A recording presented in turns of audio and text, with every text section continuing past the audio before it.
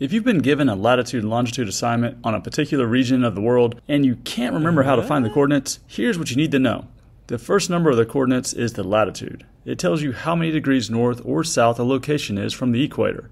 On your map, you'll find the latitude numbers and lines here. Latitude lines are always horizontal. The second number of the coordinates is the longitude.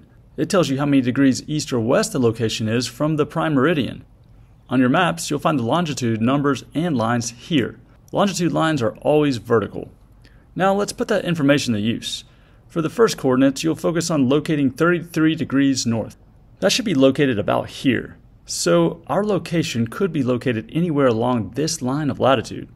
Notice the lines of latitude follow an arc, not a straight line.